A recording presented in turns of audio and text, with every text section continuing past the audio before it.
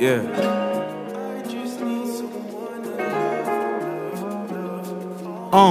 Sometimes I thank the times that we admit, and at times I always think about how far we gonna get. It's unfortunate you had other things and other plans. Maybe if we had a link, I'd probably be your only fan. Then again, I get the point, you indecisive.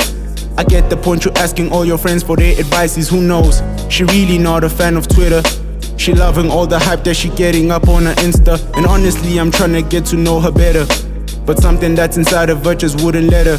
It's toxic, sometimes I swear a nigga cannot deal with your nonsense. Like this is not a competition, there is no contest.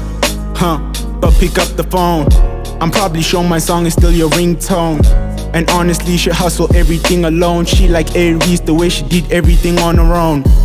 I just need someone to love, love, love all night. I just need someone to love, love, love all night. I just need someone to love, love, love all night. I just need someone to love, love, love all night. Okay.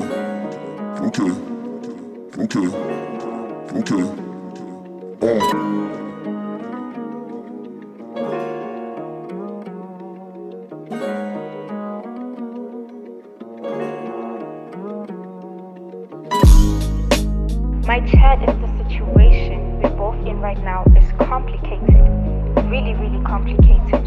Like the toxicity, it's really crazy. You told me you love me and all that. I do too, and I still want this to work out for real. But I just don't know, honestly. I don't know. We'll talk later.